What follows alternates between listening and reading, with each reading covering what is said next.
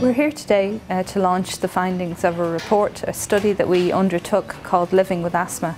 And the results of that show very stark findings about the experiences that people with asthma have in Ireland and about how they live with the condition.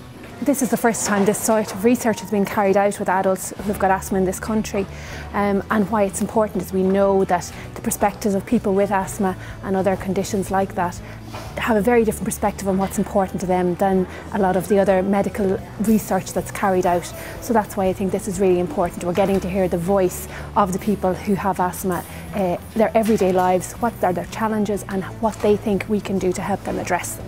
Well, I suppose found out when I had asthma, I had it from birth, like pretty much as a child the whole way up, and then it kind of developed on when my sporting career started. At the age of about 15, when the kind of childhood asthma went away, I started getting pains in my chest, and went through a whole range of testing there, heart testing, lung testing, and I suppose it was a very scary time, but after a couple of months we finally got the diagnosis that it was sports-induced asthma, so that's kind of what we've been dealing with now, with the appropriate asthma management programme in place, and it's all been working out pretty well.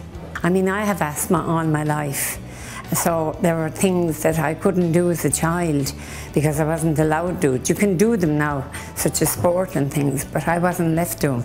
I think I had an overprotective man, so I had.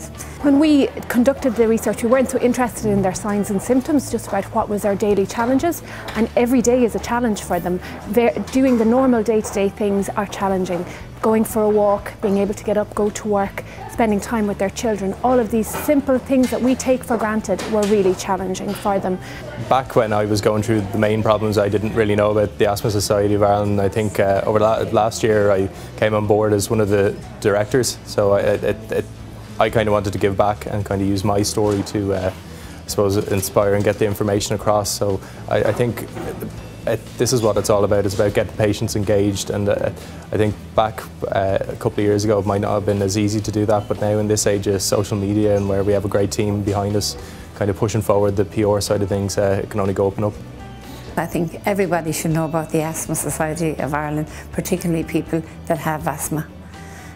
They are brilliant and have such information, and always at the end of a phone call for you.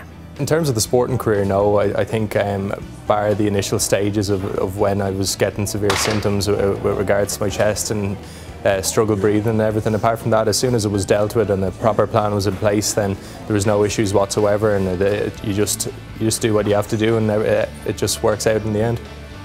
Today's event is about highlighting the results of this study, but also to continue a dialogue with people with asthma, to understand what they're dealing with, and also for us in the Asthma Society to be able to provide the services and the supports that they need to improve their lives and help them deal with asthma.